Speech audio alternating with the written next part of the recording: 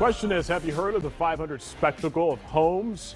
It's a new Indy 500 tradition that lets race fans show off their community and their love for the greatest spectacle in racing. Dozens of homeowners, by the way, are taking part across central Indiana, but especially if you go to Speedway, you'll see a lot of it. Joining me live are two of the participating homeowners, Lidy and Julie Calvert, both joining us this morning. Good morning to the both of you. Good morning. Good morning. Julie, let's talk with you first. Your home looks great. Why did you want to take part in this?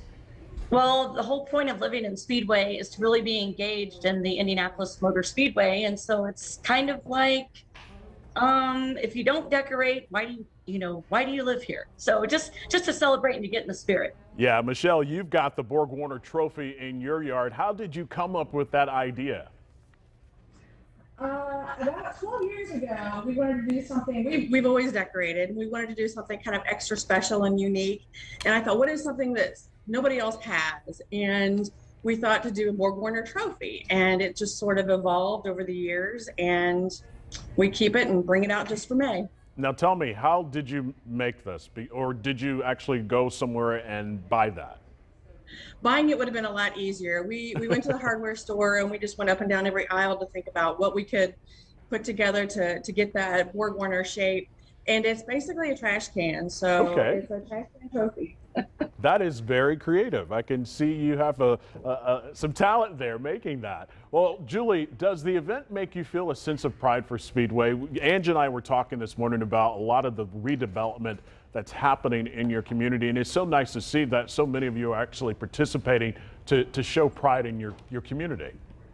Yes, it's been great riding our bicycles around all over Speedway and seeing everyone decorated and see the uniqueness and just to see what everybody's put out in their yard. And most of us start the end of April, beginning of May, and Michelle and I were just talking about how it's such a pain though, because we still have to mow our grass and we have to move everything, move all the flags, right. But it's well worth it, and the kids in the neighborhood also love it. And we see people driving throughout the neighborhoods, taking pictures and stopping, and so it's fun. It's fun. I can tell. Well, Michelle, after a year without anyone in the stands, are you excited to have race fans flood the town this year? And you know, when all of the traffic comes in, they actually park in yards. What about yours?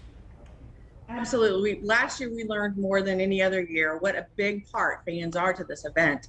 There was sort of an electric magic that was missing from last year when they held the race, that right. We had no fans. And to have those folks come back and converge on our town just builds up the excitement and the anticipation. There's an electricity in the air. I can definitely feel that. And Julie, finally, the 500 Spectacle of Homes wraps up on Saturday with the reverse parade. Can you tell us quickly a little about that? Yes, so the reverse parade is going to happen Saturday from 11 to 2. All 33 drivers will caravan leaving the Indianapolis Motor Speedway at 11 a.m.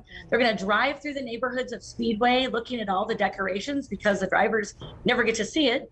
And then they're going to culminate downtown, and they haven't exactly said, but pretty sure they're going to be driving around the circle, and that'll end at 2 p.m. All right, Michelle, Lidy, and Julie Calvert, thank you both for joining us this morning. Your homes both look great, and we can't wait for race to start. Let's go racing. That's right. All right. Let's go. Thank you so much. You're very welcome, and have a great day.